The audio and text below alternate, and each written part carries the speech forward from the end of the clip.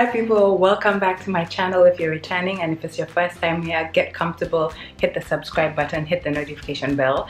I'm really excited as always. I'm always super excited when I come to talk to you guys, but I'm heading out and I thought I'll do a little quick walk with me, but through Thessaloniki at night.